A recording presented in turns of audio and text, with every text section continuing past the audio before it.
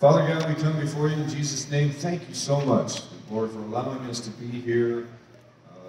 Thank you for giving us things to do in your kingdom. We get to gather and we get to serve with you, Lord. We get to be in your house. We get to be busy about our Father's business. So, Lord, I pray that you bless us here today. I pray that you send your Holy Spirit to feed your sheep today and feed your lambs and equip your saints for works of service. Bless us and help us as we worship. Send the angels to sing with us. And we just thank you for all your blessings on us. In Jesus' name, amen.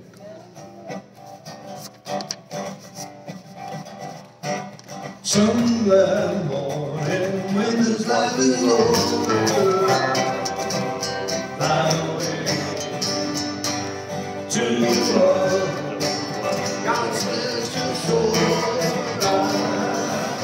Fly away, oh Gloria, fly away, oh Gloria, fly away, when I die.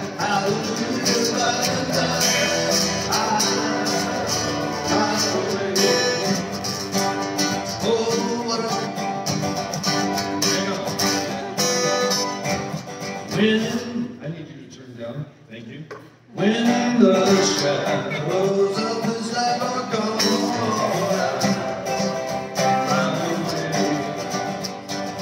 like a bird from prison Mars is born.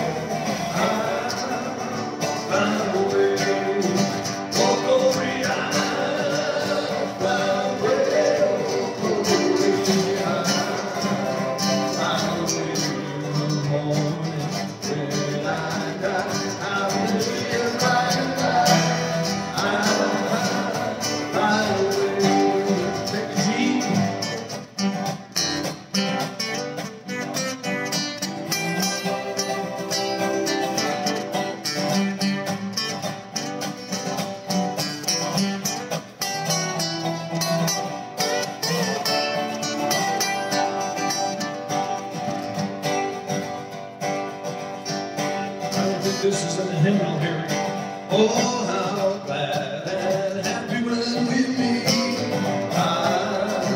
Fly away. No more cold iron shackles on my feet. Fly away. Oh, Gloria. Fly away. Oh, Gloria. Fly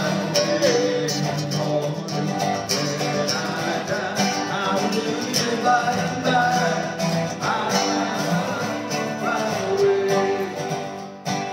Just a few more weary days and then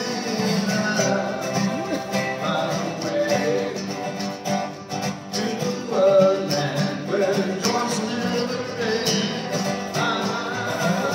Fly away, oh Gloria, fly away, oh Gloria, fly away in the morning when I die.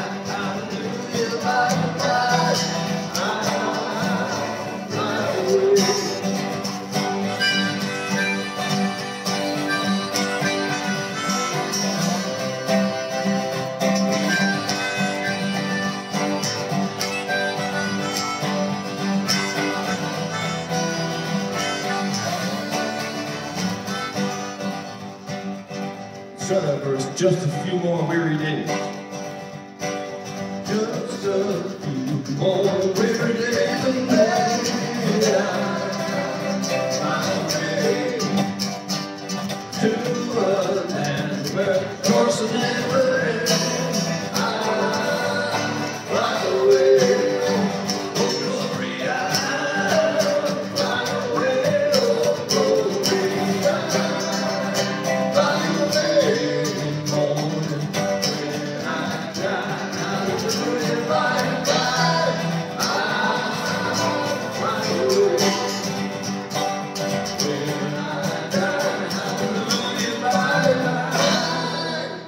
I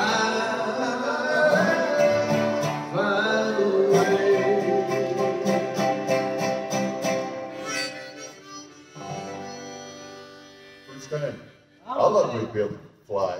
It'd be that big. Good. Yeah.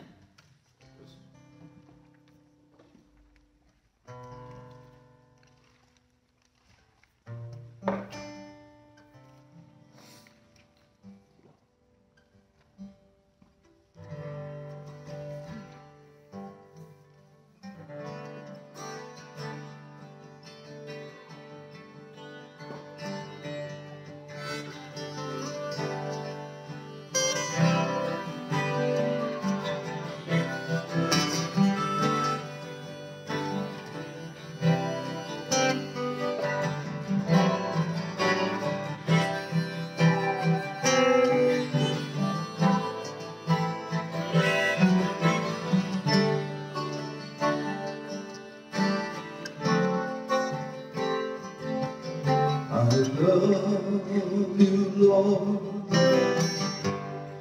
and I lift my voice to worship you, oh my soul, rejoice. Take joy, my King, in what you hear. May I be a sweet, sweet sound on your ear.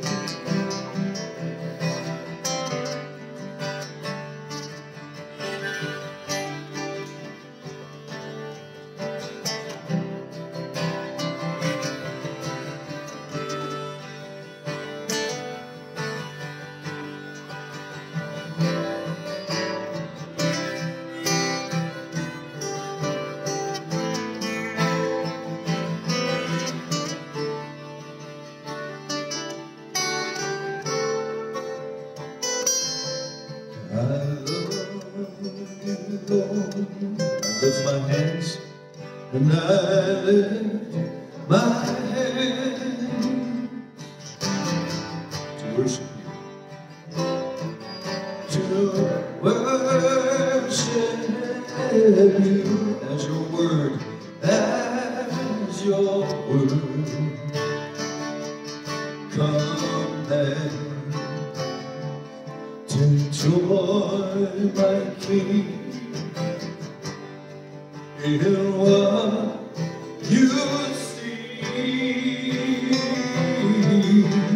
May I be a sweet, sweet child on your knee.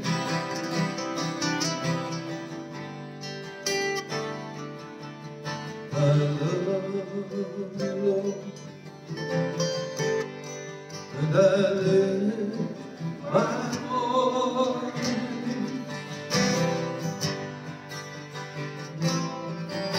to worship you, oh my soul, rejoice. Take joy, my King, in what you hear. May I be a sweet, sweet son. May I be a sweet, sweet son. Help me be a sweet, sweet son in your.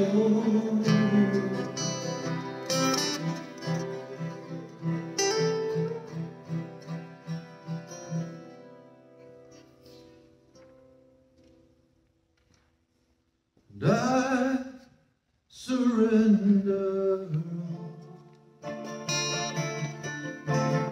I surrender. all to thee, my blessed Savior, I surrender all. Try that again. Sing it to the Lord. I surrender. I surrender all to thee, my blessed Savior, I surrender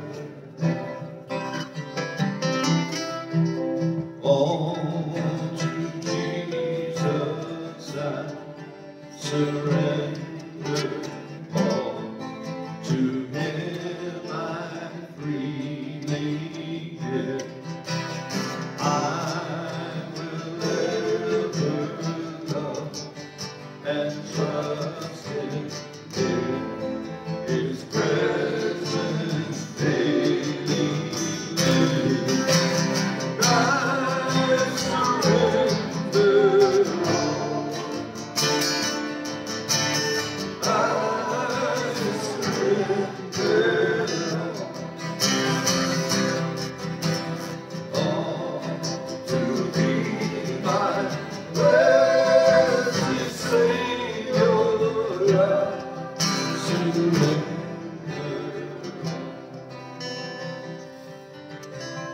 all to Jesus. I surrender humbly at his feet I bow. Worldly pleasures all forsaken. Take me, Jesus, take me now. I surrender all.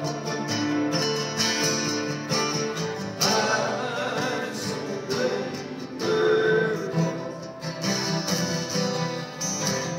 all to thee, my blessed Savior, I surrender.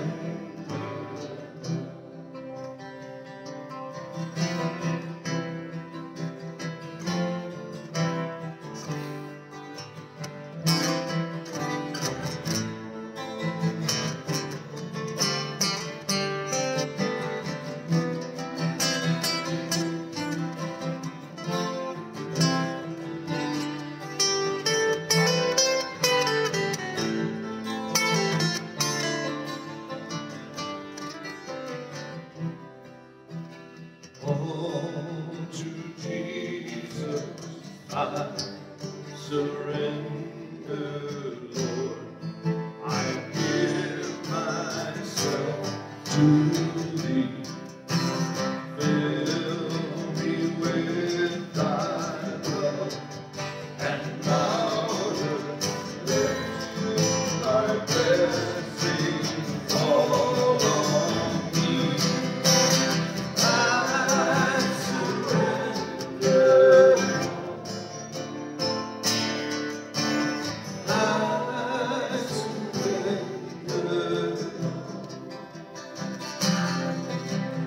all to thee, my blessed Savior, I surrender. Just the voices, just sing to him. Maybe close your eyes and offer this up to him. Lord, I surrender all. I surrender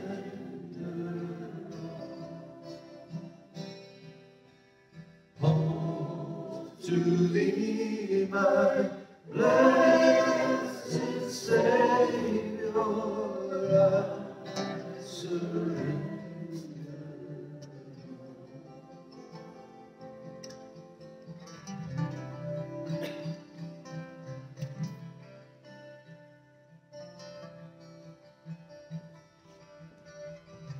Lord, you're worthy of every song we could sing. You're worthy of every praise we could bring. You're worthy of every good thought we could think, Lord. Thank you so much for blessing us here this morning. Pray that, Lord, you continue to lead us into your throne room. In Jesus' name, amen. You may be seated. This time we're going to have Steve lead us.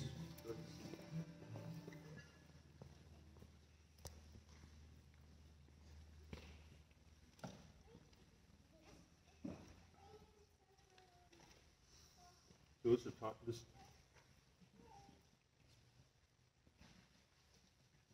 this is a time of just praise the Lord, lifting up his name, to just praise him and glorify him. So, actually, would you mind starting us off here, Pete, and be able to just praise the Lord, and I'll close the Lord leads. So. Lord, we just thank in your word today, how it talks about your mercies and your loving kindness are new every morning. And that's certainly true today, and we are so grateful for the blood of Jesus, Father, and that our sins are forgiven. Lord, that we can have the power of a clear conscience because of your work on the cross. And Lord, we all know we need that just every day. And so we praise you that it is a new morning, it's a new day. Lord, that you have works of righteousness for us to walk in that were from the very beginning of the world. And we know, Father, we cannot do that by our own power at us, but only by your strength and your grace and your power. And so we just thank you that we can gather this morning to worship your name, to prepare us, Father, for the ministry that you'll have for us this week. And again, we thank you in Jesus' name. Amen.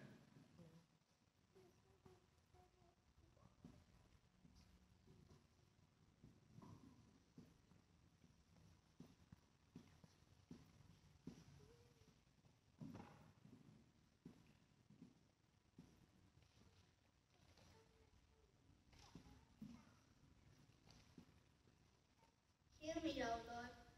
My plea is just. Listen to my cry. Hear my prayer. It does not rise from deceitful lips.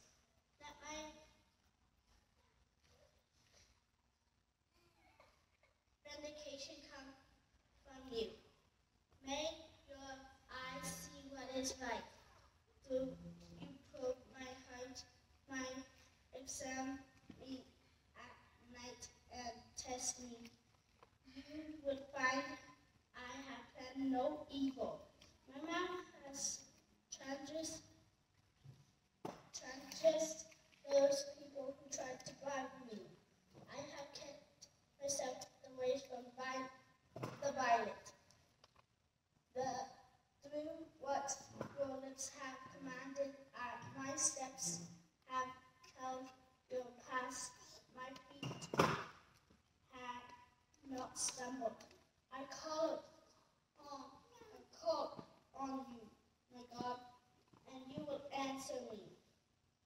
Turn your ear to me and hear my prayer. Show me the wonders of your great love.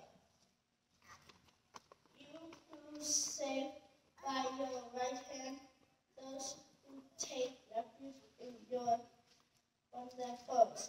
Keep me as an apple of your eye, hide me in the shadow of your wings, from the wicked one out to destroy me.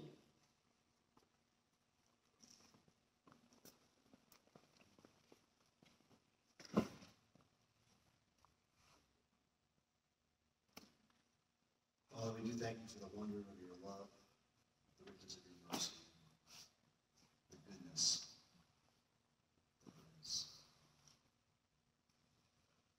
a truth of your character. You're always good. We just thank you for all the blessings that you pour out in our lives, for the care you have for us. We thank you for the beauty of the springtime and the sounds of the birds and the sunshine and the warmth of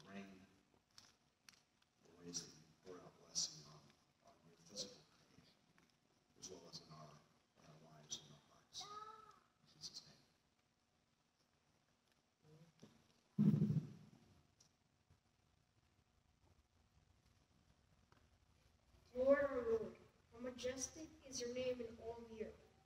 You have set your glory in the heavens, for the praise of children and infants. You have established a stronghold against your enemies.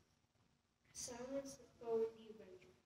When I consider your heavens and the work of your fingers, the moon and the stars which you have set in place, what is mankind that you are mindful of them, human beings that you care for them?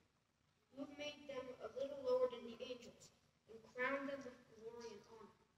You made them rulers over the works of your hands.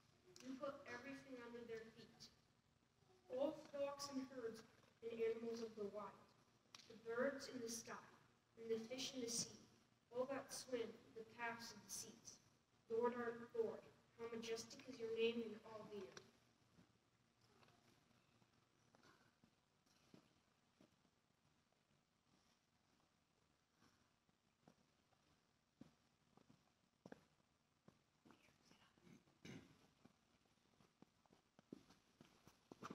Father, we bless your name this morning, Lord. We just thank you for your word. We thank you for songs of worship that we can sing to bless you, Lord. Lord, you're worthy of all our worship and honor. Oh, Lord, surrendering to you is just opening peace and freedom to be all we can be, the way you created us to be, Lord. We just thank you for that. Just thank you for the fact that we can join together and worship you this morning, O Lord. We thank you for your word, the truth it is. And Father, we bless your name and we give you praise. And we pray in Jesus' name.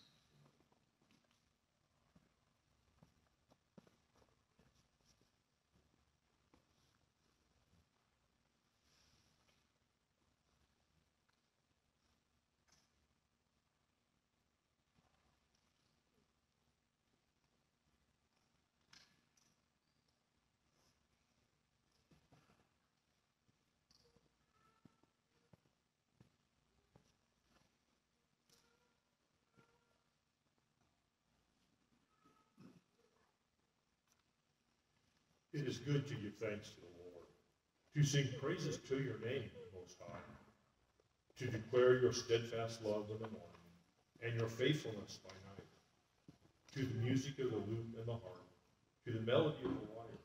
For you, O Lord, have made me glad by your work. At the works of your hands I sing for joy.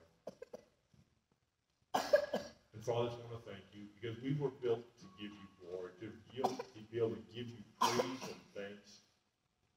We are the work of your hands, Lord. You have made each one of us in your image, Lord, and I just want to thank you that regardless of what happens, Father, to those who know you, to those who accepted your Son, you have given eternal life, Father. You have imparted your Son's righteousness upon us, not because of anything we've done, but just because of the work that you've done, the work that your Son has done. And Father, I want to thank you that your promises are beyond understanding. Your promise is so great, it is just many times beyond our understanding, Lord. At the same time, we also know that you have the power, the authority, and the jurisdiction, Lord, in all of these things to make all of your promises come true, Lord. And Father, I just want to thank you for all these things through your Son, Jesus Christ our Lord.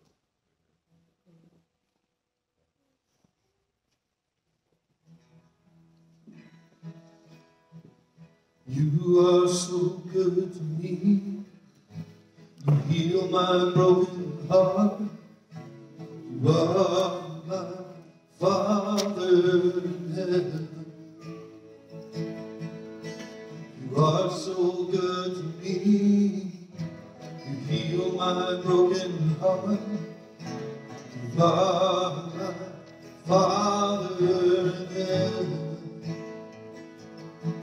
You are beautiful, my sweet, sweet song. You are beautiful, my sweet, sweet song. You're so beautiful, my sweet, sweet song. I will sing it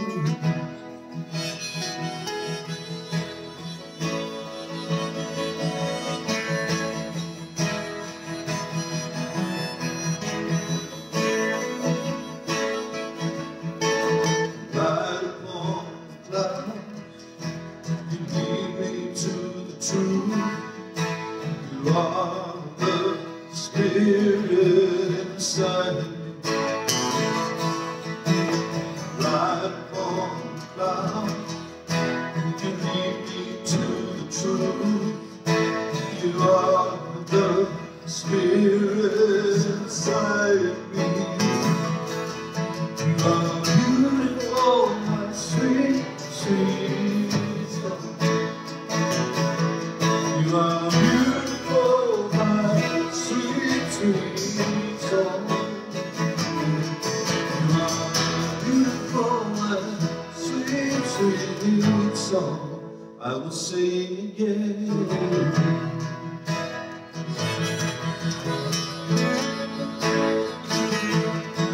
I can sing again. Oh, you are the strength in my soul. Oh, my strength and my soul.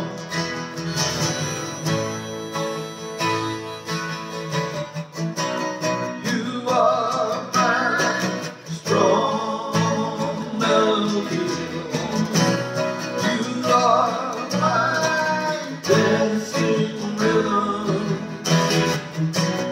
You are my perfect rhyme. And I want to sing forever.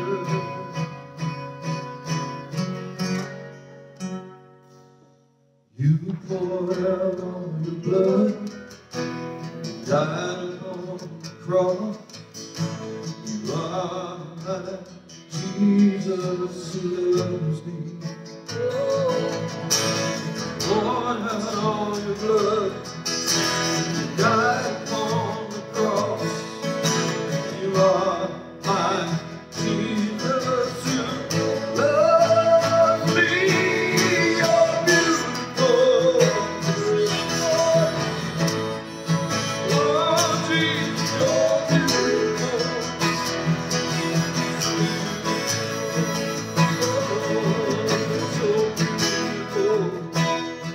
It's so beautiful. You are beautiful, my sweet, sweet song. You are beautiful, my sweet, sweet song.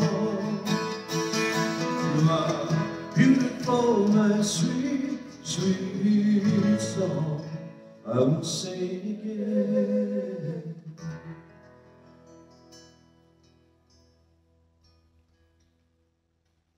Oh Lord, you are my strength, you are my song, you have become my salvation. Thank you so much, Lord. Blessing us here today.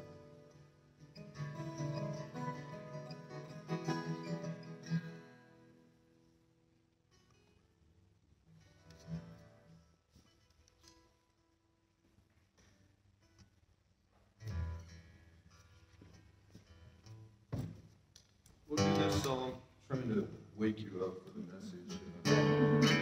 If you haven't figured it out yet, we're talking about Elijah being taken up by the chariot of fire. And so it made me think of Colossians chapter 3, where it encourages us to take off the old man and put on the new man, renewed in Christ. And so this song is pretty old. I thought it was a new song, and then some friends of ours in the bluegrass realm, they said, "Oh no, we were singing this song when we were in Sunday school many years ago." I thought, well, that's I didn't say it to their face, but I said, that's a long time. Just saying. Anyway, you can stand with us if you'd like.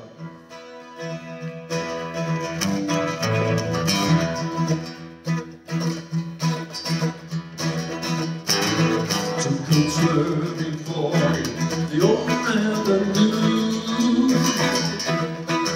I asked my sweet master, what must I do? The old coat was ugly, so tattered and torn. The other new one had never been worn. So I took did do. I took off the old coat, put on the new. So man, I'll tell you the best thing I ever did do. I took off the old coat, put on the new. The first man was earthy, made from the ground.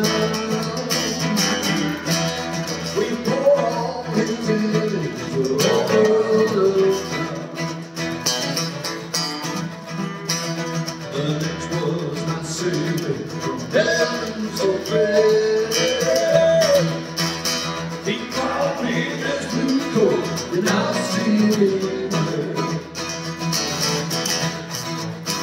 So I'll tell you the best thing I ever did do. I took off the old coat, put on the new.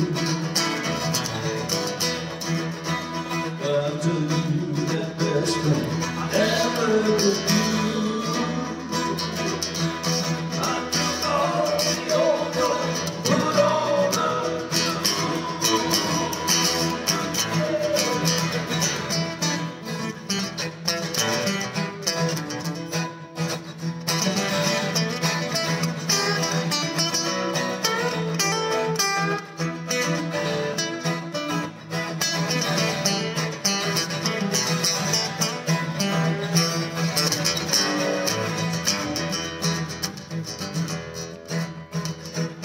Now this coat, it suits me, keeps me so warm.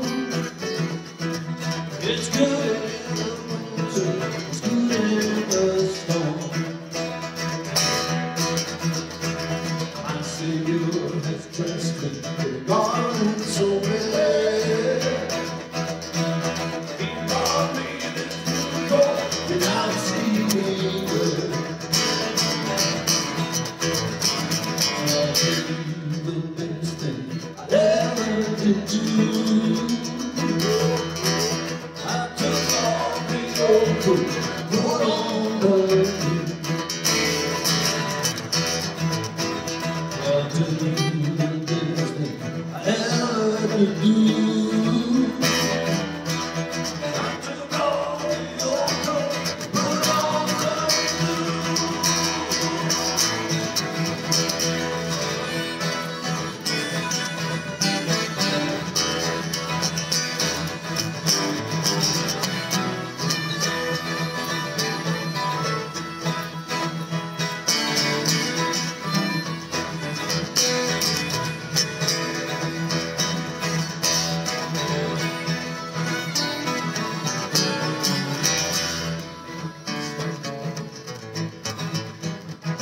First man was earthy, made from the ground. We bore all his image over the ground. The next was my Savior from heaven so there. He brought me this new coat, and I see me there. So I'll tell you the best thing I ever did do. I took off the old coat, put on the new. Well, I'll tell you the best thing I ever did do. I took off the old coat, put on the new. I'll tell you the best thing I ever did do. I took off the old coat and put on the new. Lord, thank you so much for clothing us, saving us, dressing us in your righteousness. Bless us, Lord, today as we open your word and give us ears to hear what your Spirit is trying to say to this church. And help us, Lord, to not just be hearers of your word here today and deceive ourselves, but figure out how to be doers of your word and walk out the door determined to follow through with our Father's instructions and allow you, Lord Jesus, to keep building your church. This is your church. Keep building us. In Jesus' name, everyone said? Amen. Amen. You may be seated if you're not seated already.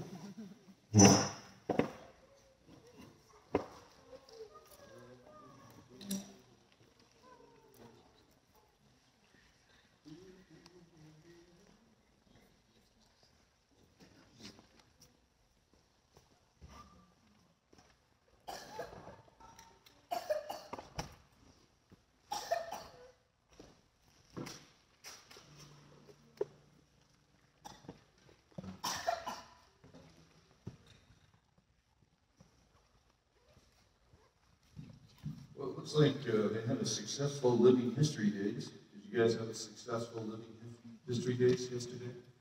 And then I was over visiting Glenn while he was working the blacksmith station, poking him. Come on, you can do that. No? I didn't do that. And then Glenn tells me yesterday, he says, well, Pastor Pete is going to be at church tomorrow. And I'm like, what? The founder, Pastor Pete, is going to be here at church? And I thought, well, thanks, Glenn. No pressure there. Then I thought, I'll bet after today, Pastor Pete's going to say, okay, I got to come out of retirement. This guy's not going to handle it. This guy is way in over his head. We love you, Jay. Come on. All right. Well, I need to officially meet Pastor Pete. I didn't meet him beforehand because I was trying to start us on time at 10:15. So, and then our clock is wrong back there. So if I get off of time here, it's not totally my fault. Let's see. Some of the other announcements going on is I will not be here next week. Next week we're having a conglomeration. How would you say that? Cooperative. What are we doing? What's the official title? Community service? That's like we're in trouble or something. Go do community service. No, we have 2 other churches joining us next week, right? 2 other churches joining us, and the elders from the other churches are going to share. The other worship team is going to be here doing things, and so it's just going to be a great time. I am not going to be here. That's not the reason we scheduled that. This thing just kind of came up and filled in for me.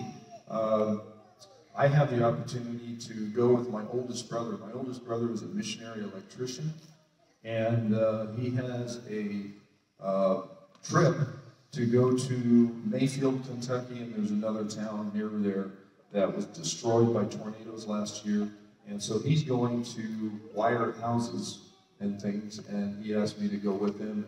This is a long time ago. I said, yeah, I think I can go, So I'm just pastoring one church now.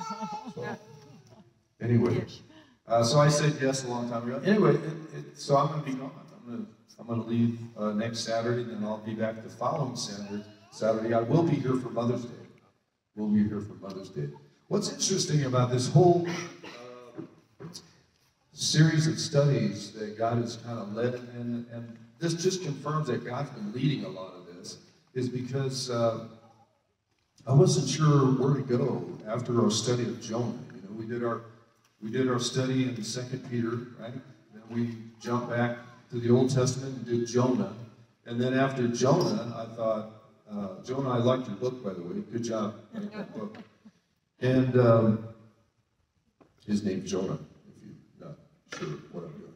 But after Jonah, I was like, well, what did I want to do? And then I thought, well, I think I want to do something in the New Testament for sure. I want to do one of the Pauline epistles, and I wasn't sure which one. And then just the story of Elijah came to mind, mostly because a lot of times I get into kind of a depression, and Elijah certainly had a time of depression in the cave there, and I thought, well, why don't we just go ahead and study Elijah, do a couple, 3 weeks on Elijah, and then I'll go do my mission trip, then when I get back, I'll do something else.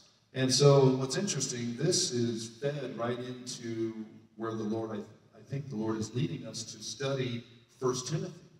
And in studying 1 Timothy, we find that the Apostle Paul is mentoring, handing off the mantle, if you will, to Timothy, young Timothy.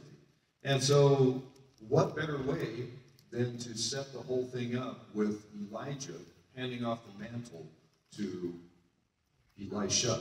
And so that's where we're at today. We're going to talk about the mantle of Elijah. So let me dial it up here, and maybe to help us a little bit. What if Billy Graham called you like 2 weeks before he passed away? He calls you on the telephone and he says, I have been instructed by the Lord to hand off my ministry, what the Lord has given me, hand it off to you. I have a ticket waiting for you at DIA. You need to go to DIA. You need to get on a plane. You need to come out here to Charlotte, North Carolina, right? Charlotte, North Carolina. And we're going to go over a few things before I die. And it's going to be yours. This whole thing's going to be yours. What would you think about that? Shock, pain, all over. I'd be like, I don't think so. I think you got the wrong phone number. I don't think so. I don't think I could do that. Let me just run some numbers by you as far as the ministry of Billy Graham. And if you haven't seen Billy Graham preach, I used to, when I was a little kid, I lumped him in with all the other television evangelists, you know, Oral Roberts and all of that, you know. And then I saw him, and I thought, oh, this is what all the others are trying to be. Oh, I get it. And so he is a cut above, right? Billy Graham. And so, estimated number of people who have heard Billy Graham preach. Any guesses? Estimated number of people who have heard him preach. 10 million. 2.2 billion.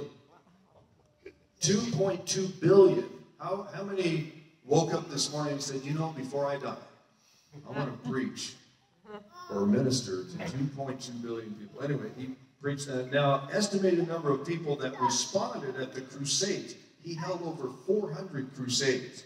Some of the crusades went for months. He held over 400 crusades. The estimated number of people that responded to the invitation at the end of the crusade, any guesses? 1 million. 2.2 million. 2.2 million physically came forward and responded. Billy Graham had the opportunity to meet with and pray with 13 U.S. presidents, from Harry Truman to Donald Trump. He met with and prayed with 13 U.S. presidents. He was married to Ruth for 63 years before she passed away in 2007.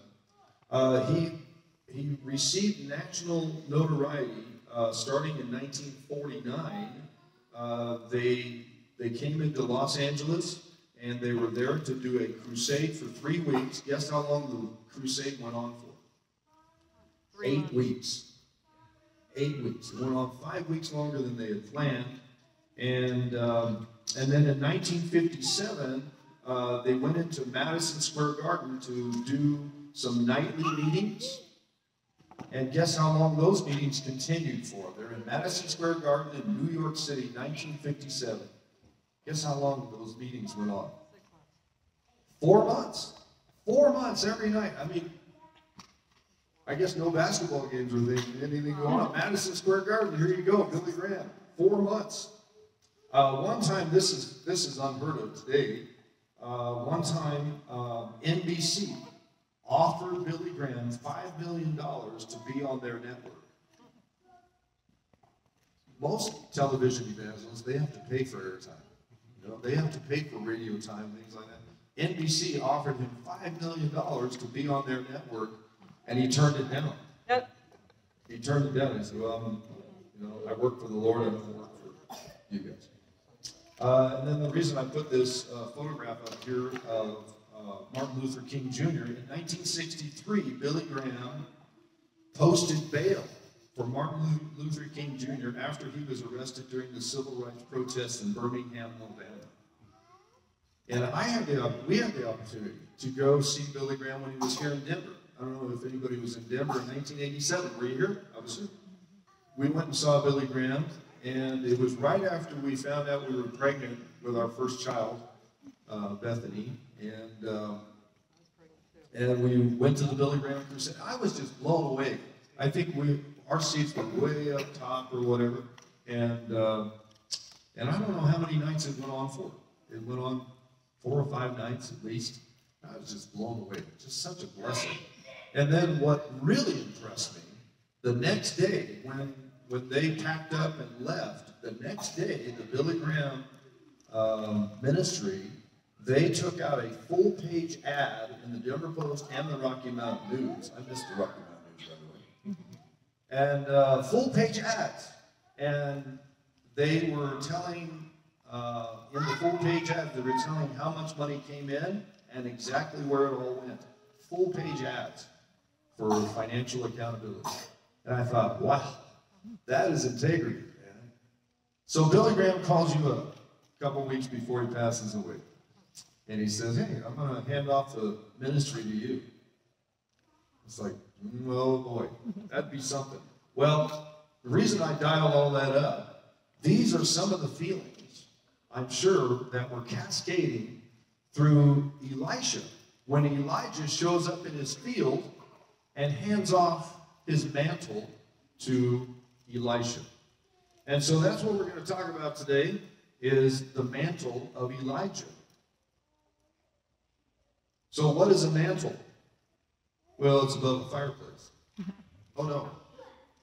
It's sort of a cloak. It's an outer garment. Today you might call it it depends who made it, but it can be used, could have been used as an overcoat, could be used as a blanket. It could be a blanket at night, an overcoat during the day. Elijah, in our story last week, he wrapped himself in the mantle in shame when the Lord showed up with the still small voice, wrapped his face in the mantle. And so that's what this mantle is. It's a cloak. It's an outer garment. And in Elijah's case, this mantle symbolized God's anointing on him. It symbolized his authority. So just like we were talking about Billy Graham calling up to hand off the ministry to you, that would be Billy Graham handing off the mantle to you. And now I am sure that Elijah, he shed many tears over his people, over the children of Israel. Israel had been in rebellion against the Lord for a long time. He had witnessed to his nation, but here his nation was. They're turning away from the living God. Over and over they were chasing idols. Let's keep in mind that Elijah was a man who was losing his nation. Elijah was a man who was losing his nation. He was seeing people time after time forsaking the Lord, creating their own gods that would allow them to indulge their selfish desires. Does that sound familiar? Do you feel like you're a person in the United States that perhaps you feel like we're losing our nation sometimes? You look around, you read some of the news feeds, and it's like, what is wrong with people? What is going on here? And we have people, we see people, even in our government, and many Americans, they're running after other gods to satisfy their fleshly desires. Even many churches.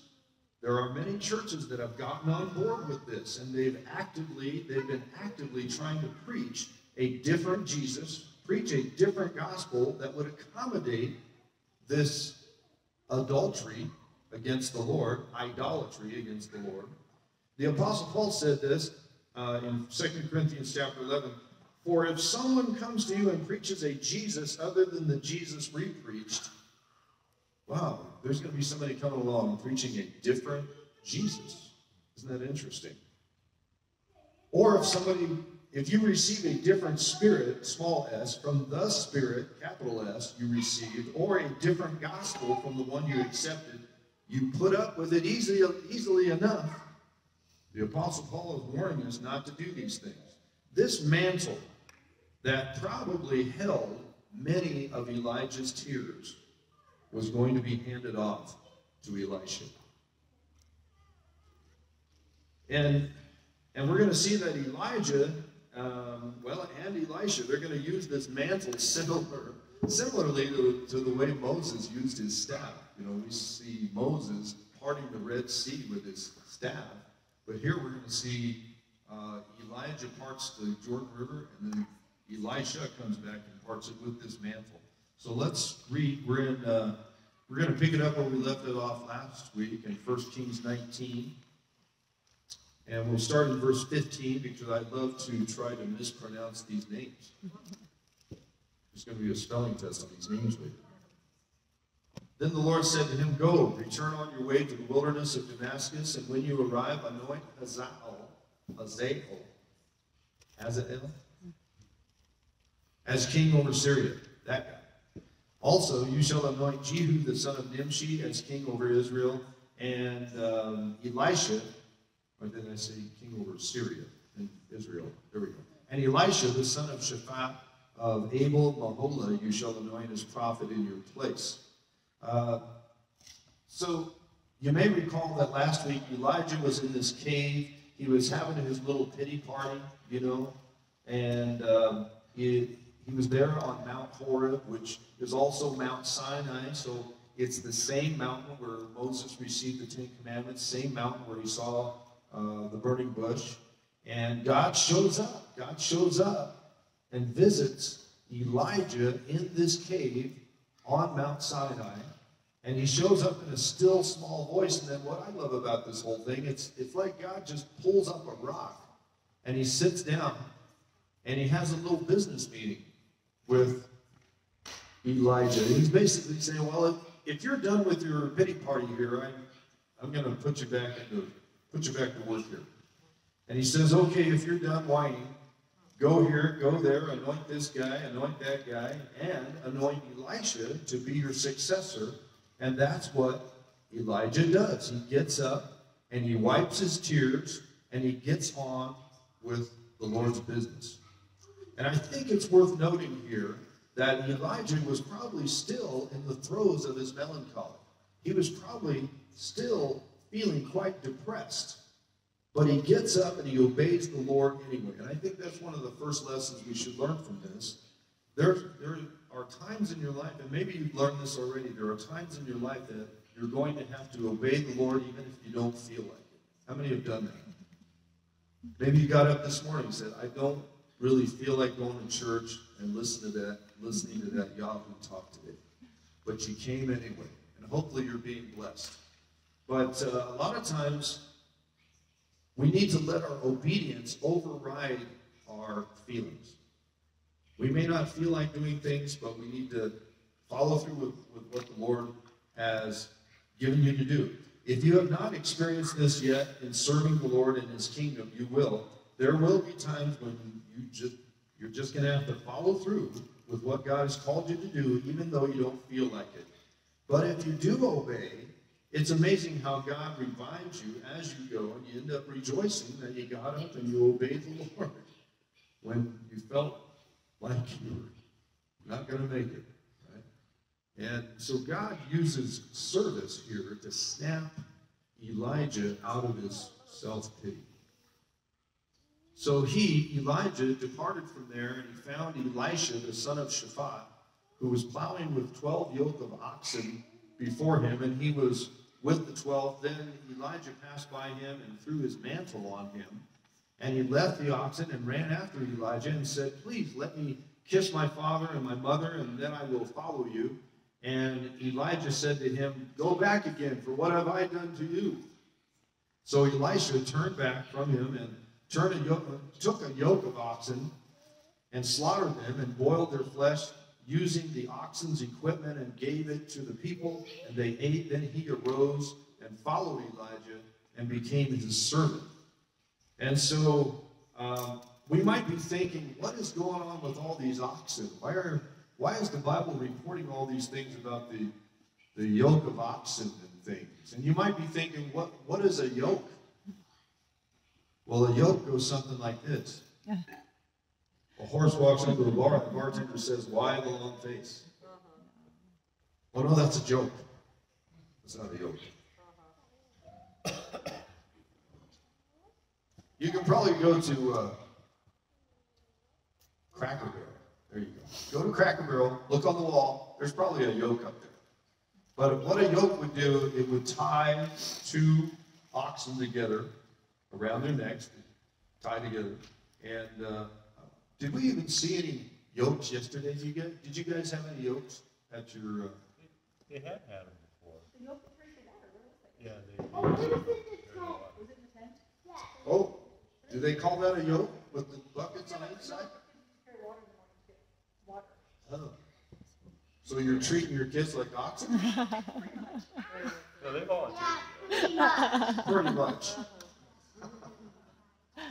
Okay, so these oxen were tied together. Now, so it's giving you this information. Elisha was plowing in the field with other people, and there was 12 yoke of oxen plowing this field. What does that mean? Who cares? Well, it indicates that Elisha's family was rich. That's what it indicates. It indicates that they needed 12 yokes of oxen to take care of this land. It would be quite a bit of land. And then it says that Elisha, he was plowing with the 12th yoke of oxen. So he had 2 oxen and a plow, and he was bringing up the rear, if you will. So this means one of 2 things, and this is what you get reading a whole bunch of commentaries. It means one of 2 things. I'm going to tell you what I think here in a minute, but because we're all here to know what I think, right? The first thing it could mean that Elisha was the oldest of his family. He was the eldest of his family, and he was the supervisor. So he's supervising these other plowmen with their yokes of oxen. And so that is one possibility, that he's kind of the supervisor. He's bringing up the rear, keeping all these other guys in front of him, kind of a thing.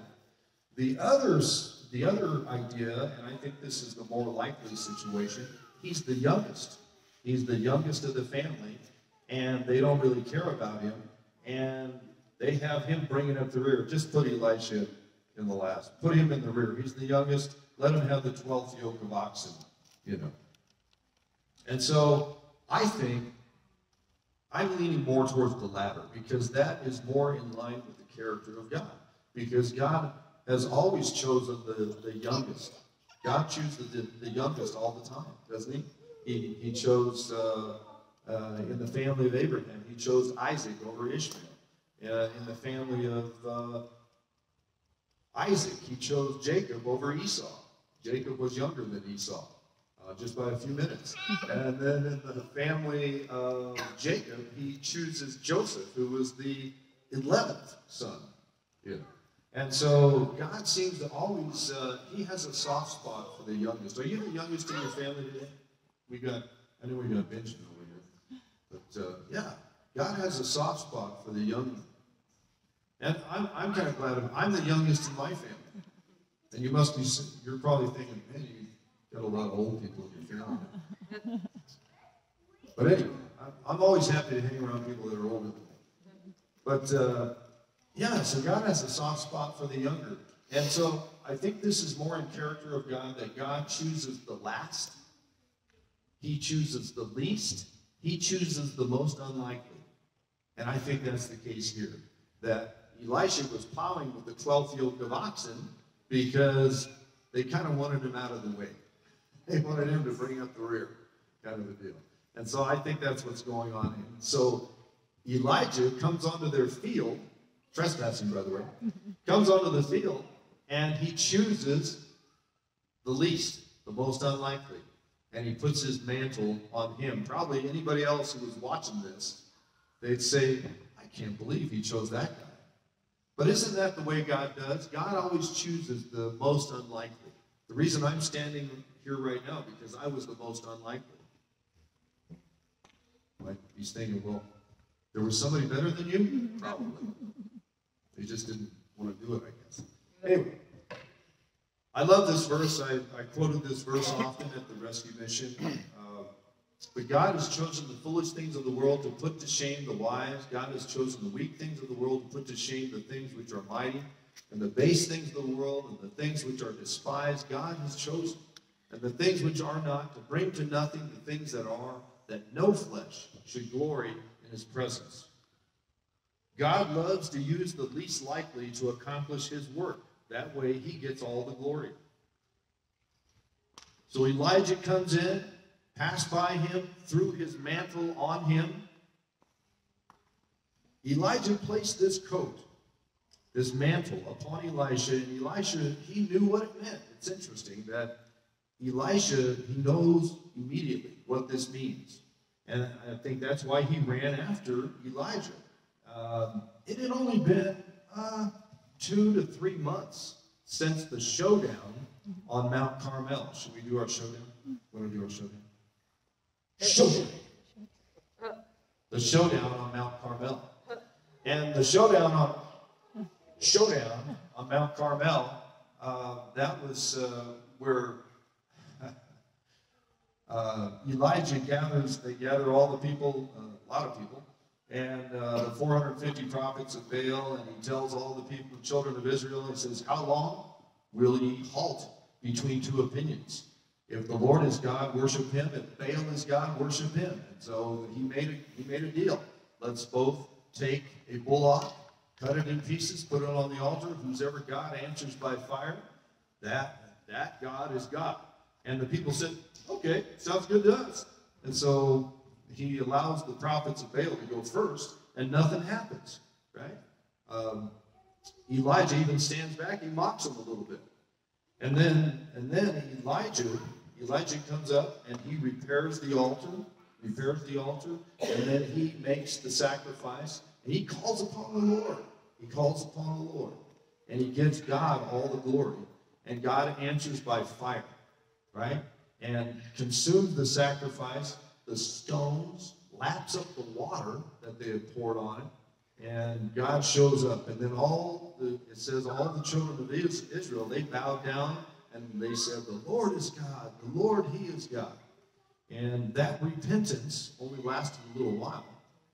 But so this showdown was still fresh in the minds of Elisha and his brothers, and it was still having a ripple effect in the land there.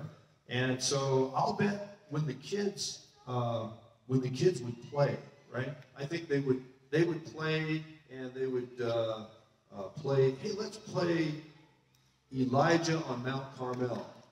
Who wants to be Elijah, right? And then they'd say, okay, who wants to be the 450 prophets of Baal? Oh, you're dead. You know, I'm just saying that the fame of the Mount Carmel showdown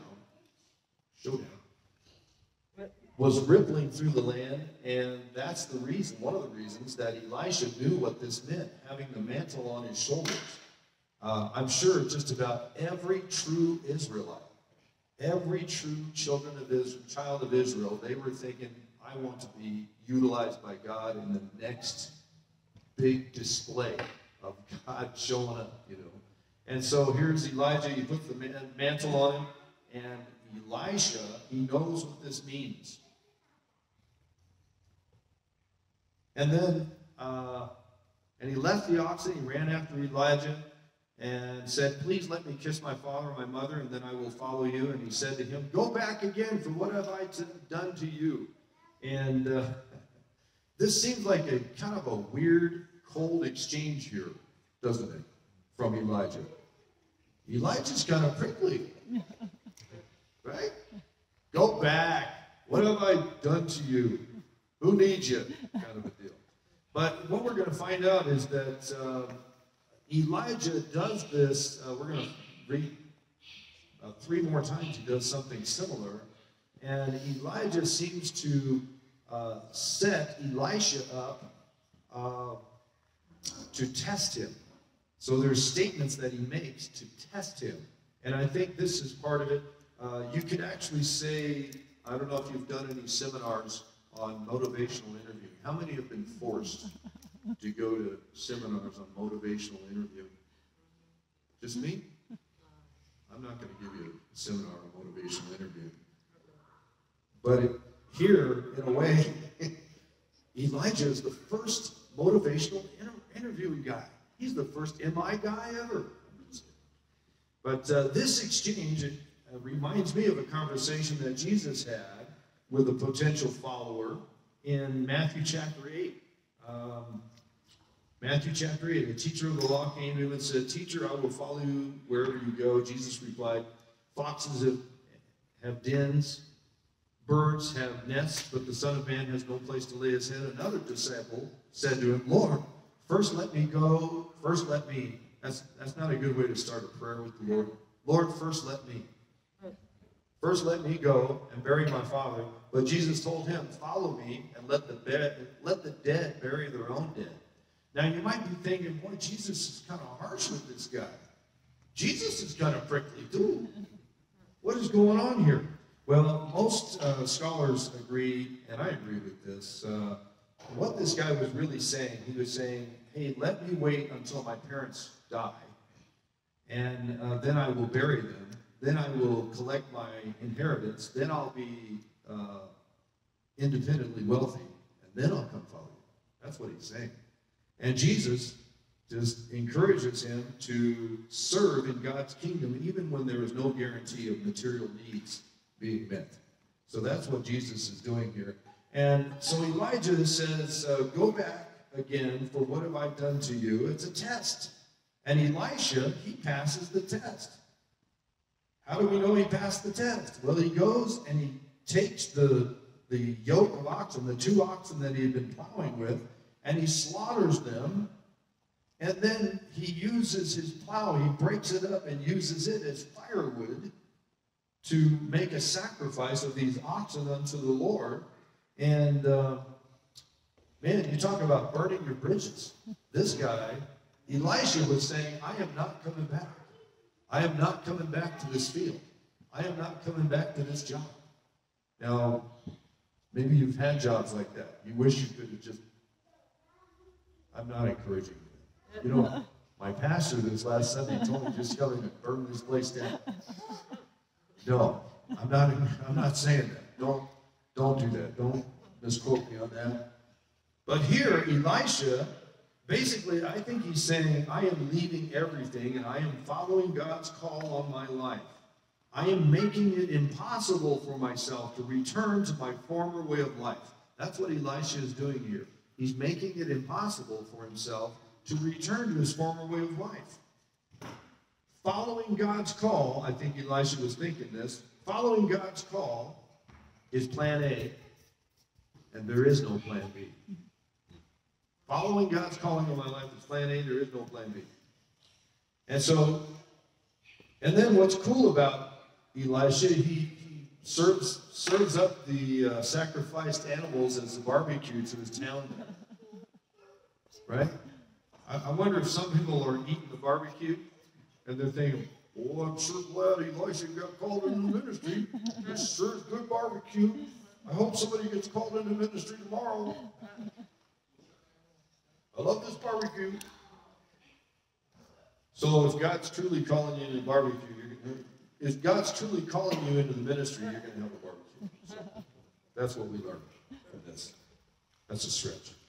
Okay, now we're going to pick up the completion of the passing of the mantle. We're going to skip ahead a few chapters. So we were in 1 Kings chapter 19. Now we're skipping up to 2 Kings chapter 2.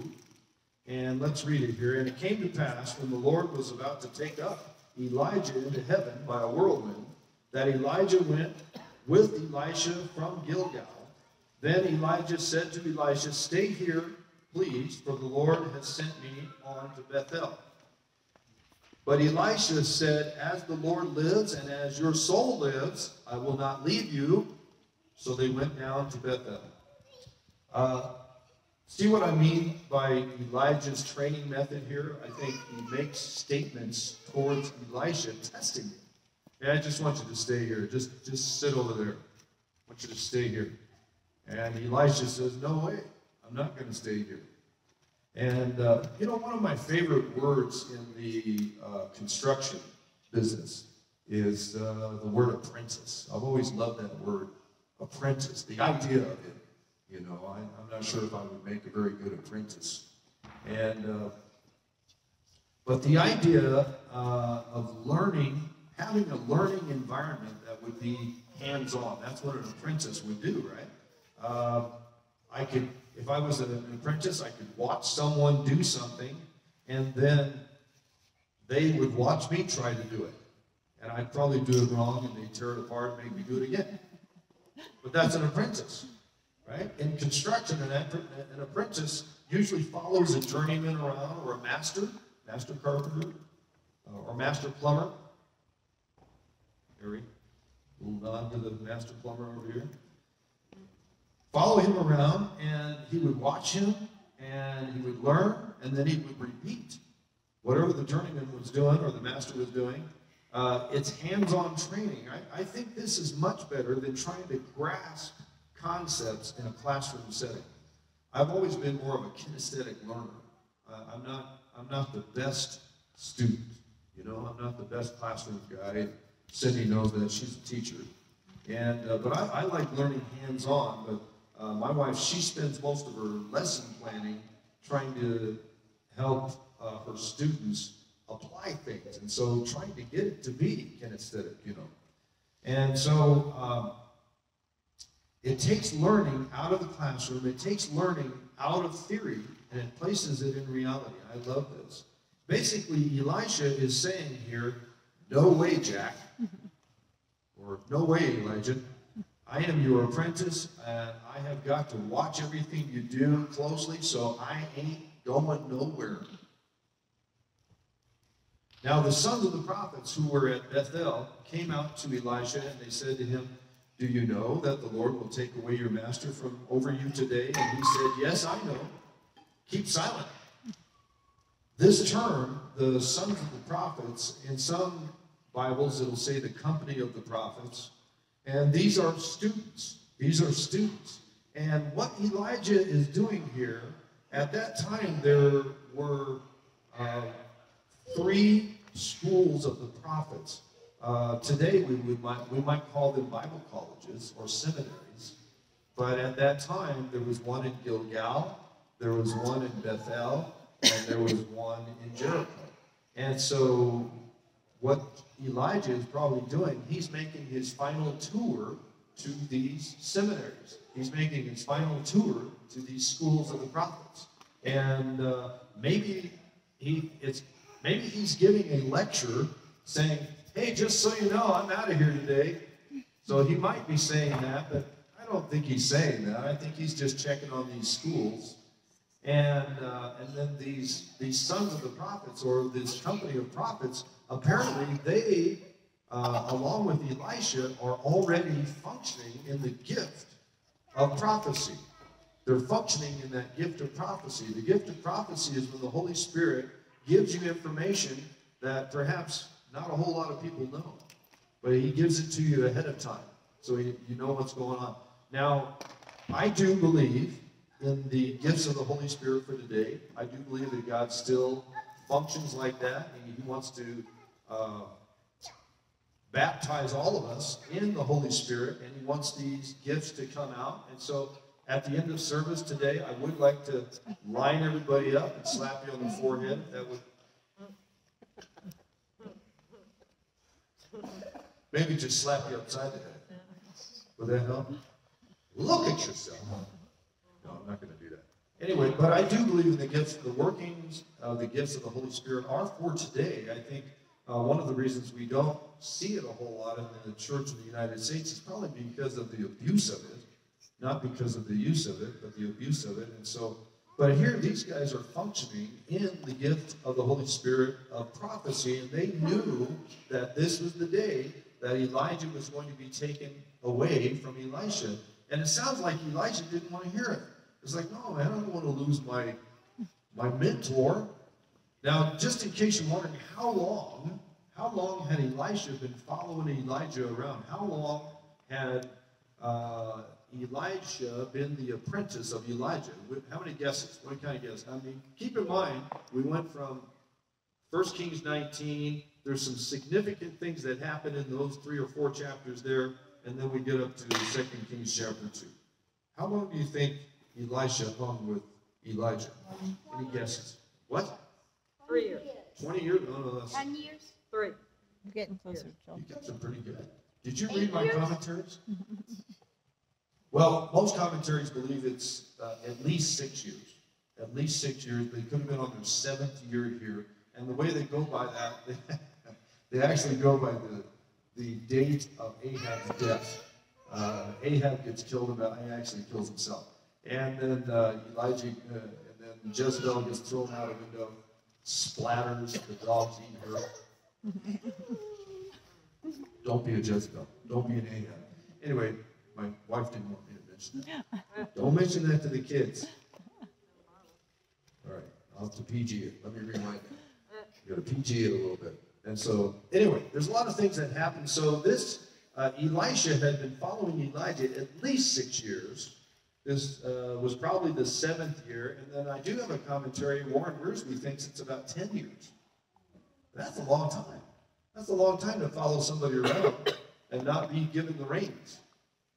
Right? I don't think I would follow Harry around showing me how to install toilets and things and whatever else. You know, I mean, I would say, you know, within that same day, I want to try it.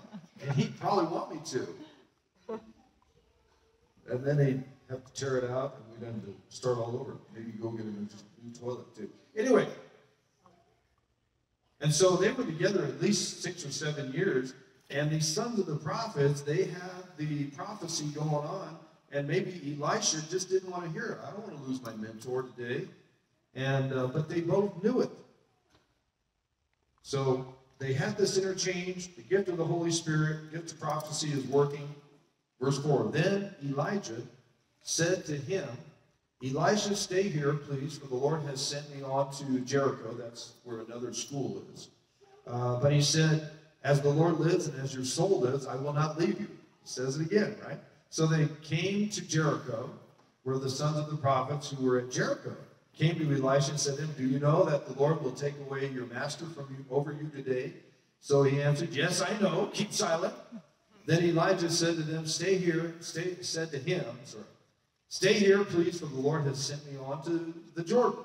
But he said, as the Lord lives and as your soul lives, I will not leave you. So the two of them went on. And so I think we're seeing some motivational interviewing here going on. Elisha is tested at least 3 times here. But he sticks with Elijah. He doesn't let him out of his sight. And we already talked about how long he had been following him around. So here they are at the Jordan. And then verse 7 goes on, and 50 men of the sons of the prophets went and stood facing them at a distance while the 2 of them stood by the Jordan. Now Elijah took his mantle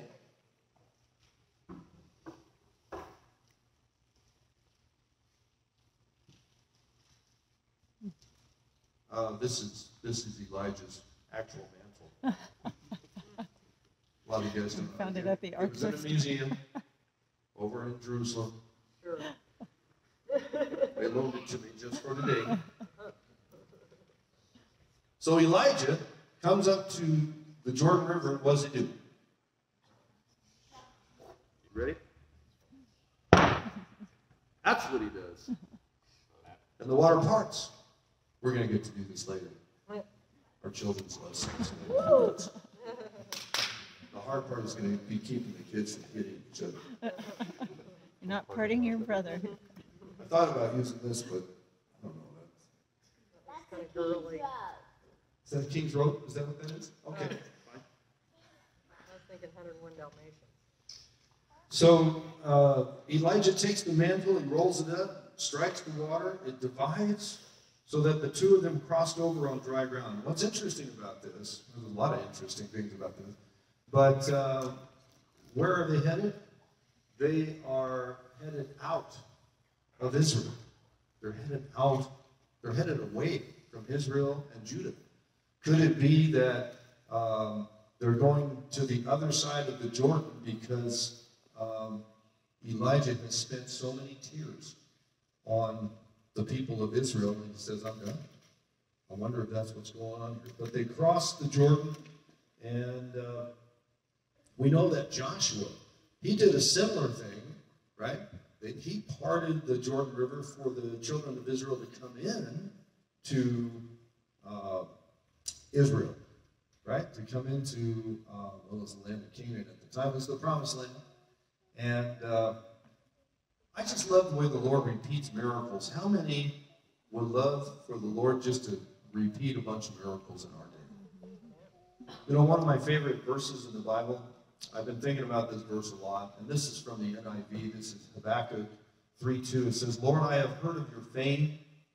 We're reading about some of that today. I've heard of your fame. I stand in awe of your deeds. Lord, repeat them in our day. In our time, make them known. In wrath, remember mercy. And I said it last week, the Lord does not owe us in the United States. He does not owe us another Great Awakening, or another Jesus movement. He doesn't owe that to us. But wouldn't it be great if he did that? Wouldn't it be great if we started having some meetings somewhere and we thought, well, these are going to just go for a couple of nights and they end up going for 4 months? Wouldn't that be great? And the Lord is good like that. He's gracious like that. And so I think this is a legitimate prayer. Lord, renew them on our day. You know, part these waters. Come and do that cool stuff we read about. It would be so gracious of the Lord to bless our nation one more time, wouldn't it?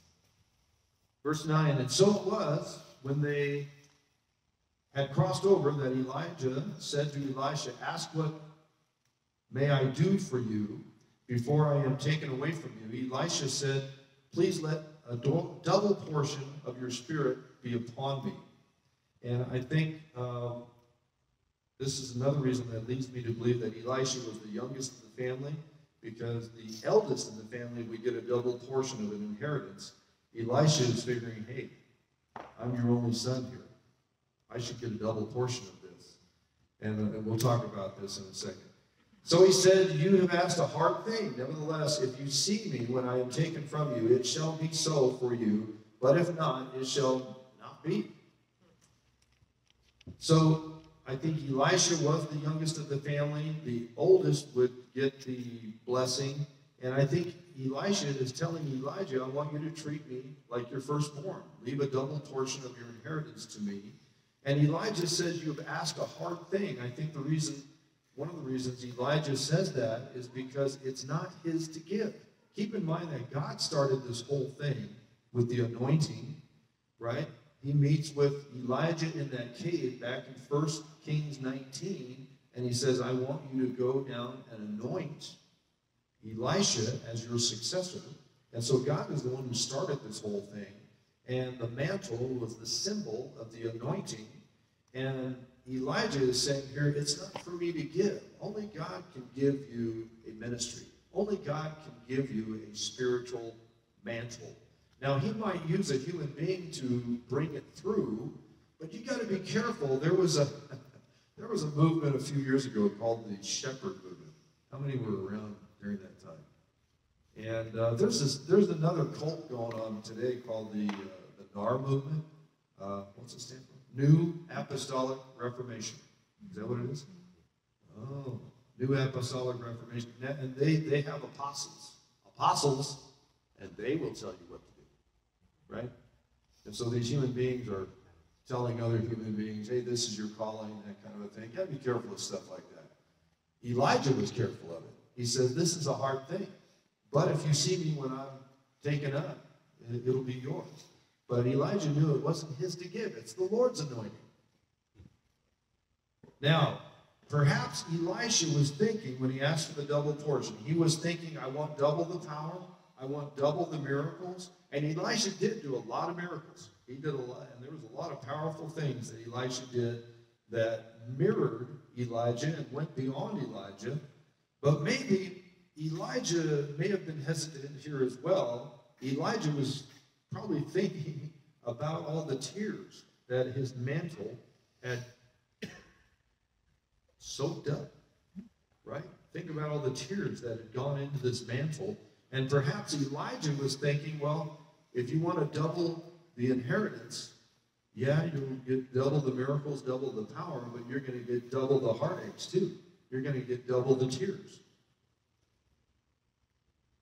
Double the heartbreaks.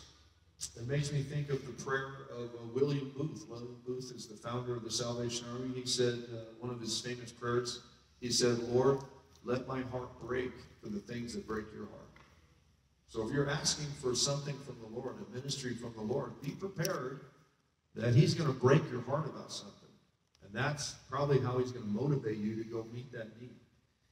Then it happened, as they continued on and talked, that suddenly a chariot of fire appeared with horses of fire and separated the two of them. And Elijah went up by a whirlwind into heaven.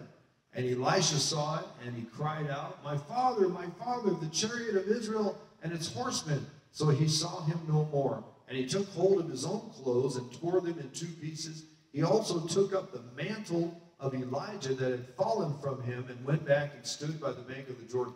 Now, we know that Elijah had put the mantle on Elisha, not sure when he took the mantle back, or it could have been that same day when Elijah runs after him and says, hey, let me go kiss my mother and father, and maybe Elijah just takes the mantle off again. Anyway, somehow the mantle ends up back in Elijah's hands, but it drops from the chariot of fire. It drops down. And this is so cool. Then Elisha took the mantle of Elijah that had fallen from him, struck the water, and said, where is the Lord God of Elijah? Now you might be thinking, what, is he in doubt here?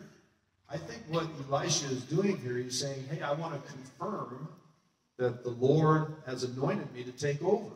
So let's see if I can do this. Should I do it again? Should I whip the floor?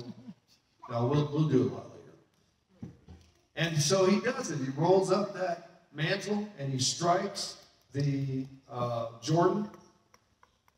And he struck the water, and it was divided this way and that, and Elisha crossed over. Now when the sons of the prophets, these students who were from Jericho, they saw him, and they said, the spirit of Elijah rests on Elisha. And that's our memory verse today. The spirit of Elijah rests on Elisha. And they came to meet him and bowed down to the ground before him.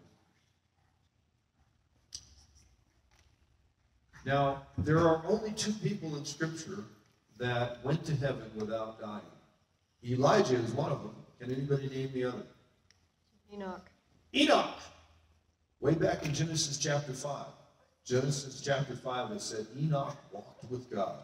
He walked with God. It sounds like he took walks with the Lord all the time. And he was not, for the Lord took him. So maybe if you want to be translated early, you want to go to heaven without dying, maybe just take walks every day with the Lord. And the next time that we see Elijah, what's the next time we see Elijah in the Scriptures? With Jesus on the Mount of Transfiguration. Yeah, that's the next time we see him. Does anybody know what the name Elijah means? Elijah. It means the Lord is my God. That's what it means. The Lord is my God. Any guesses as to what the name Elisha means? Eli, you know, the Lord. Means the Lord is salvation. It's kind of interesting. So here Elijah, and you know that the name Jesus, is the Greek version of the name Yoshua or Joshua, and it means God is our salvation. Interesting, Elisha and Joshua have similar meanings. And just as Elijah confirmed Elisha's ministry, so did John the Baptist in the spirit and power of Elijah. He confirmed Jesus' ministry, didn't he? And both of these happened at the Jordan River. Isn't that interesting? Elijah's mantle, it fell from the chariot of fire as he was carried away into heaven. Elisha takes it up, and he starts performing miracles right away. The students and the sons of the prophets, they recognized the anointing on Elisha. Has anyone ever done that with you? They've recognized that, hey, God has something on you. There are kids in this congregation that I've recognized that they have a calling on their life. I've recognized things. I could call it out if you want. A few times I've had little conversations with Lydia back here. I think she is destined to run an orphanage in a foreign country. I think that's what her destiny is. You know, and it's not like I got a big vision or chariot of fire coming down. I just think that's probably what's going on. I have a few words for you guys as well, but God has plans. And so he starts performing miracles, and the sons of the prophets, they recognize God's authority on Elijah. If you ever want to do an interesting study in the Bible sometime, do a study on the word authority. Everywhere the word authority is, just kind of write down what it's in reference to, especially the authority that God has given you as a believer in Christ. Jesus said, all authority in heaven and earth has been given unto me, therefore you go and make disciples of all nations. So here's the conclusion, and you're probably saying, whew, I don't know if this guy's ever going to get there. So, what mantle has been given to you? What mantle has been given to you? And I would say that there's a spiritual mantle, and that's what we've been talking about this whole time, a spiritual mantle. And certainly, this is going to lead right into our study when I get back from this getting in the way of all the construction workers in Kentucky. I can at least serve as a bad example. That's my goal. So, but certainly I do want to get to the point where we're talking about the Apostle Paul mentoring or handing off the mantle to Timothy. Now, so there's a spiritual mantle, but I think there's a family mantle as well. And one of the reasons I was excited about pastoring this church was, this church was formed by homeschoolers, which parents being involved is a big deal. And so it was just such a, and we were homeschoolers for a long time, and well, probably mostly my wife. You know, I think I had to sign something every now and then that said I was the principal. And it's like, I'm sure my wife was just, you're not the principal. You're just taking up space. Anyway, but there's a spiritual mantle and there's a family mantle. I would say, let me just talk about my dad here for a minute. My dad passed a family mantle to me. My dad showed me how to work hard for the ones that I love. That's part of his mantle that he gave me. My dad built his house, and I built my house. And my dad actually helped me build my house. It was a lot of things in my house remind me of him. My dad stayed married for many years. Him and my mom were married up until his death. I've been married for many years, and my wife has assured me that if I ever leave her, I'm going to die.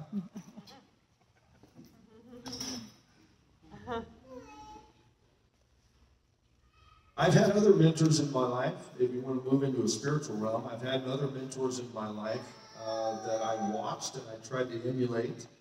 There was a chaplain at the Denver Rescue Mission when I first started there in 1995. His name was Chaplain Biddle.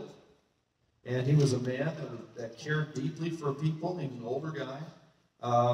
He was gentle, he was funny, and he knew the scriptures so well. He could apply the scriptures just so easily to every situation. And some of the guys he was talking to, they wouldn't even know that he was applying scripture to their life. I would know it. I'd be like, oh, this guy knows what he's doing.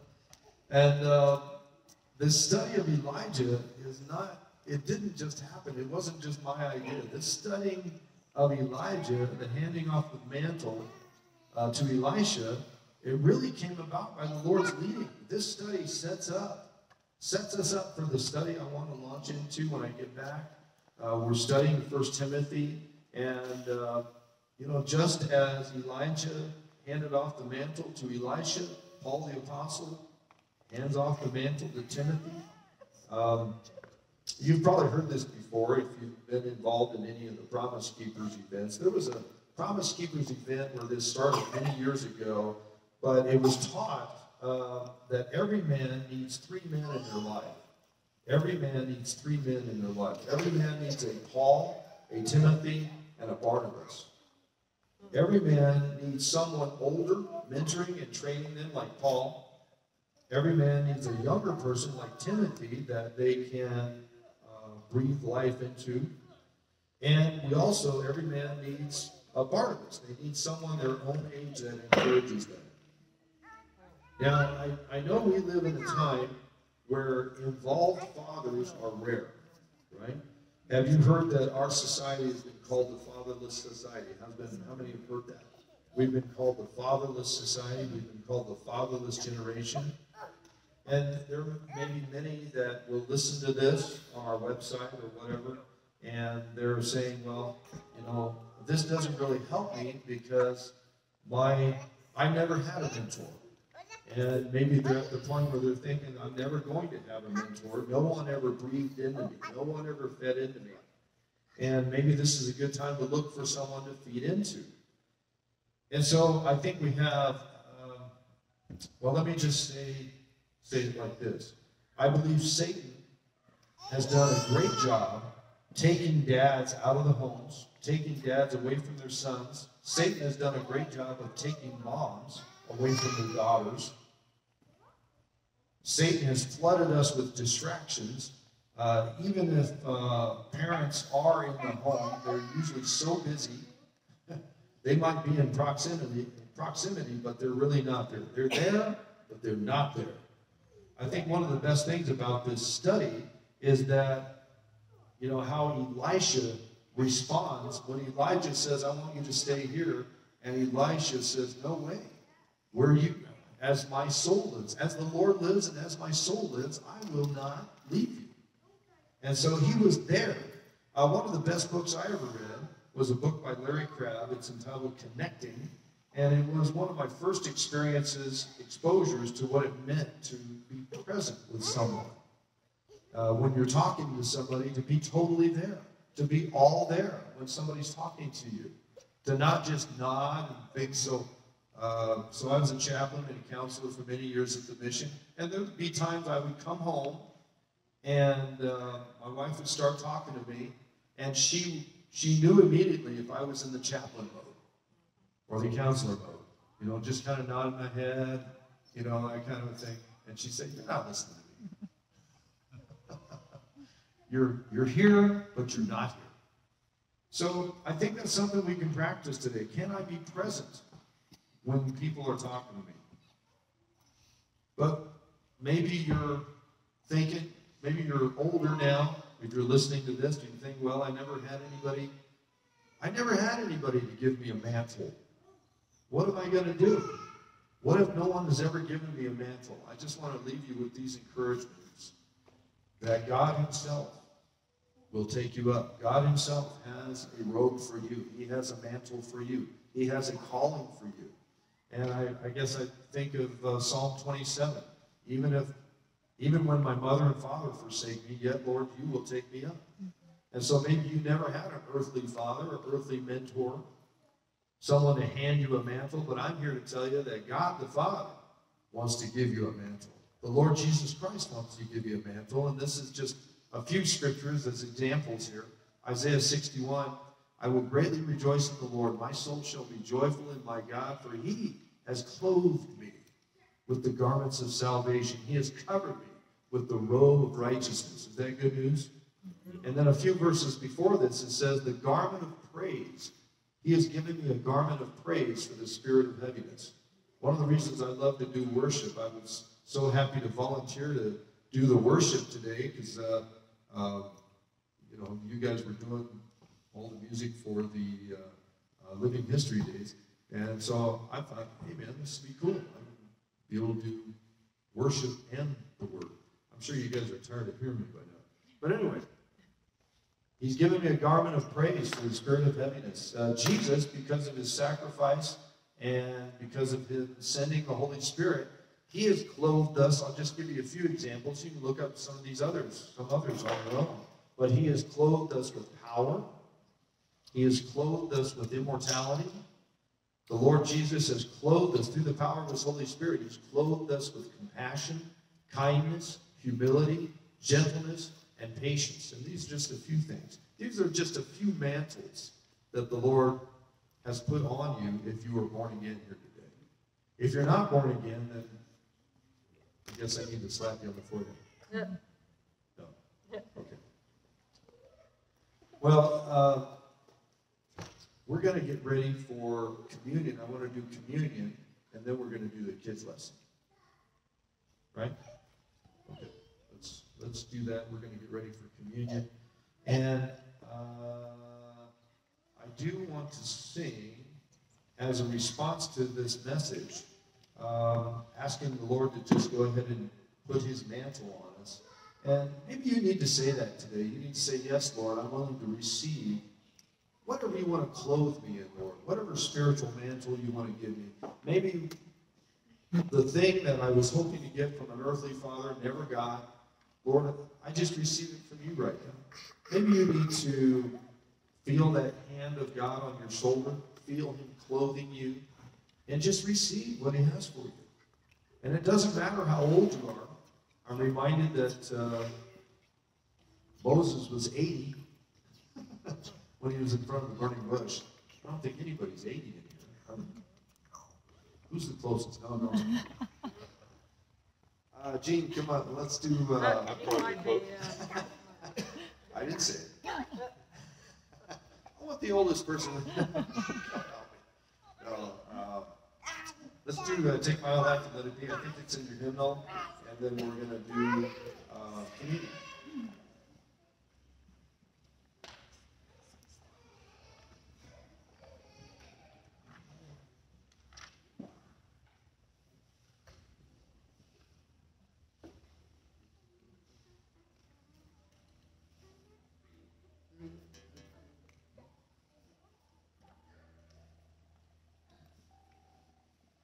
I got to go over here now.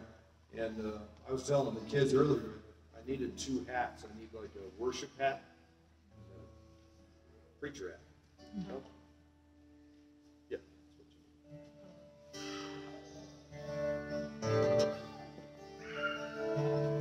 Let's all stand and sing this. Then we're going to flow right into communion. Take my life and let it be consecrated, Lord, to thee. Take my moments and my days, let them flow in ceaseless praise.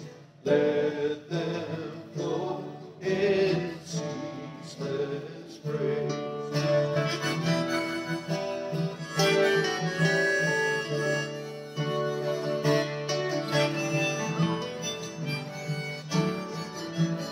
Take my hands, let them move at the impulse of thy love. Take my feet, let them be swift and beautiful for thee. Swift and beautiful for thee.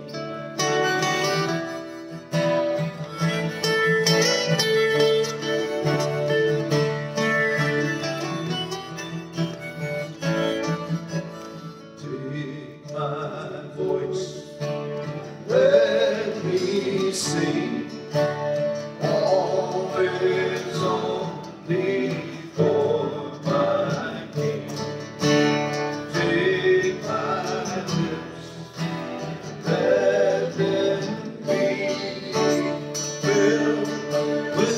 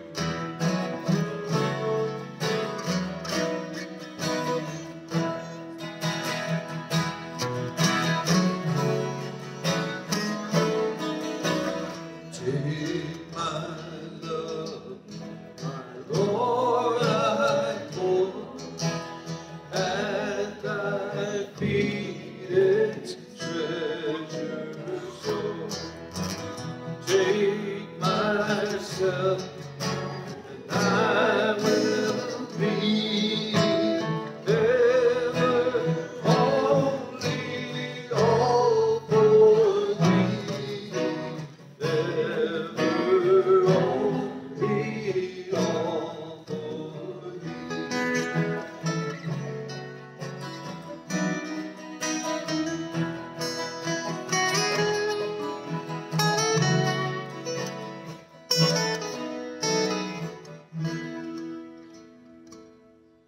So Lord, I pray for anybody that's hearing the sound of this, and maybe they feel like life has passed them by, that your anointing has passed them by, your authority has passed them by. I pray that right now they feel you just coming and placing your mantle on them, over their shoulders.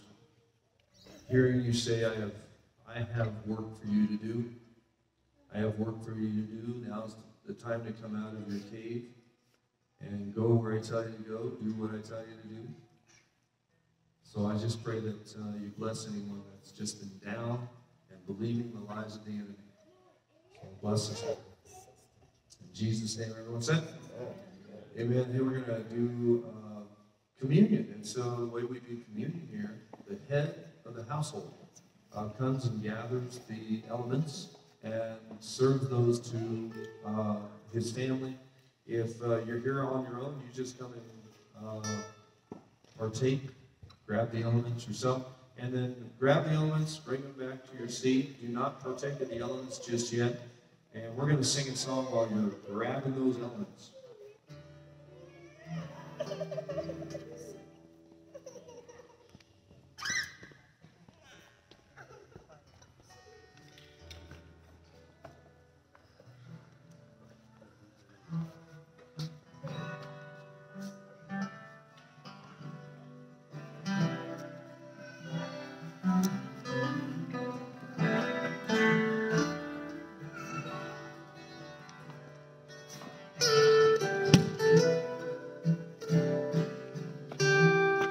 My heart is pounding, my throat is dry.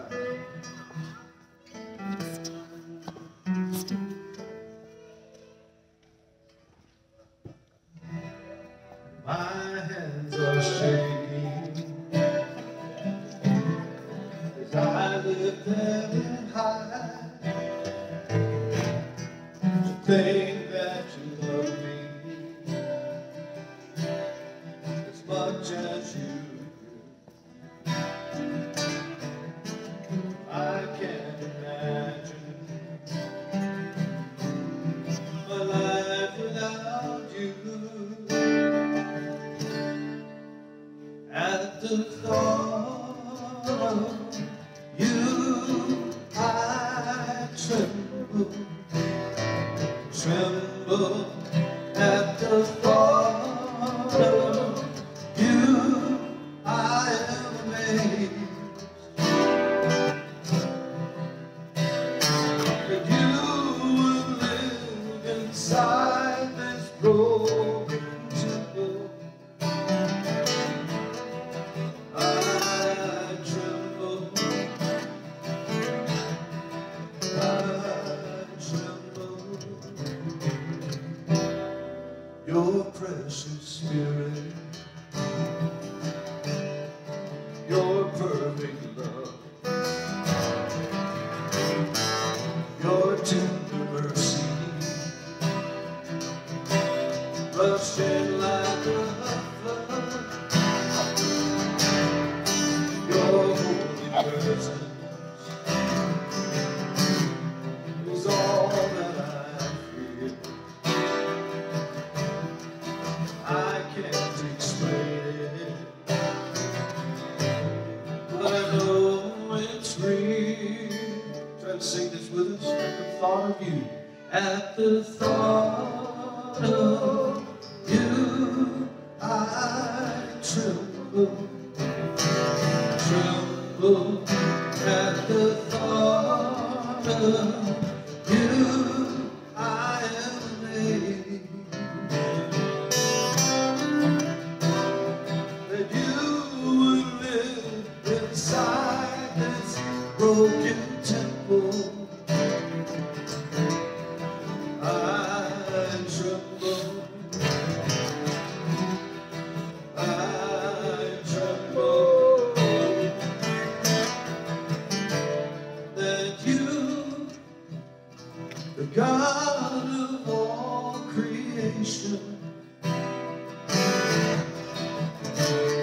would lay down your life for me. At the thought of you, I tremble, tremble at the thought of you. I am amazed that you would live inside this broken temple. I tremble, I tremble, I tremble.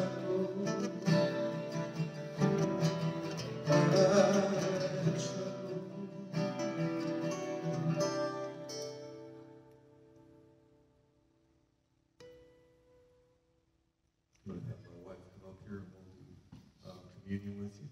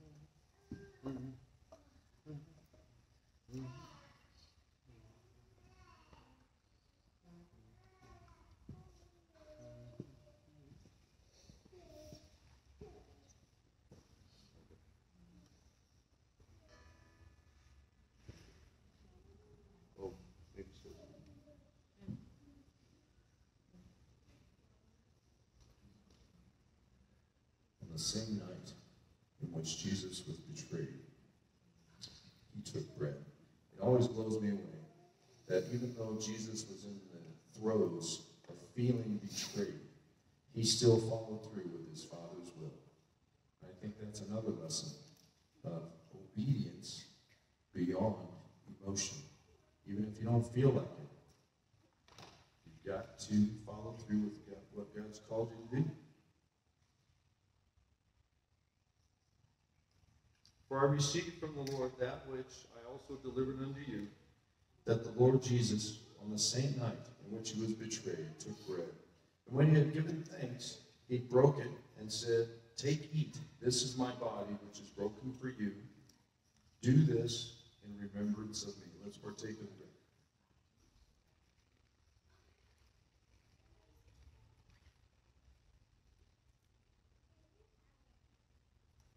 In the same manner, he also took the cup after supper, saying, "This cup is the new covenant in my blood. This do as often as you drink it in remembrance of me. For as often as you drink this, eat this bread and drink this cup, you proclaim the Lord's death till he comes." Let's partake of the cup.